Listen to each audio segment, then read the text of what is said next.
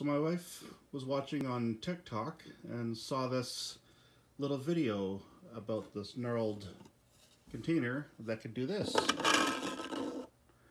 So I printed one and it works pretty well. So I'll just flip her over, spin, and lift it up, and flip it over, and put it in.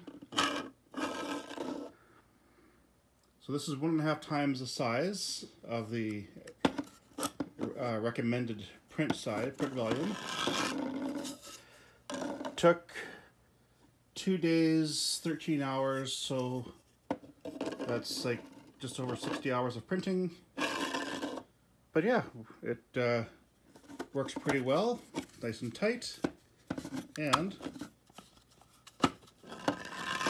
it's a storage device. It's hollow here, hollow here. There's the knurling, there's the screw, and it fits. Just go in like this, put it down, let it go.